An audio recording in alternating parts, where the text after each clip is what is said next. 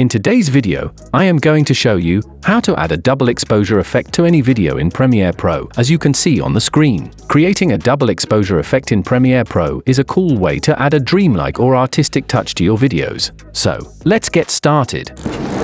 Now we are inside Premiere Pro. As you can see on the timeline, I have got a stock footage. Firstly, from the project panel, we have to create an adjustment layer, and then click on OK. After that, let's drag and drop the adjustment layer to the timeline in Video Layer 2. Next, select the adjustment layer and move over to the Effect Controls panel.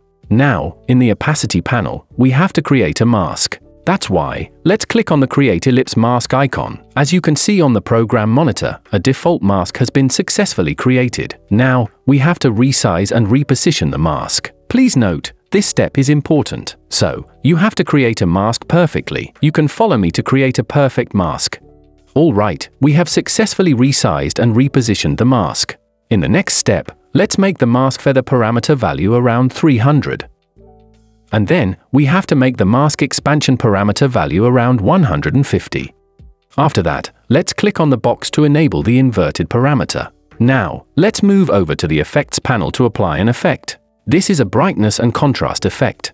Let's drag and drop the brightness and contrast effect to the adjustment layer, and then go to the Effect Controls panel to customize the brightness and contrast effect. Firstly, let's make the brightness parameter value around -18. And then, we have to make the contrast parameter value around -1. You can apply the brightness and contrast effect to adjust the overall tonal range of your video clip. In the next step, let's go to the Effects panel to apply another effect. This is a directional blur effect. Let's drag and drop the directional blur effect to the adjustment layer.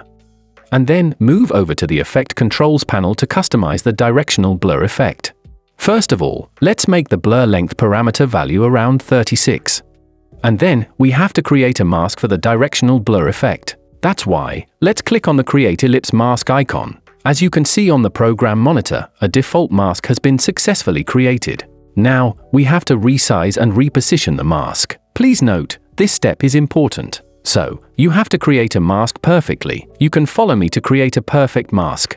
Alright, we have successfully resized and repositioned the mask. In the next step, let's make the mask feather parameter value around 295.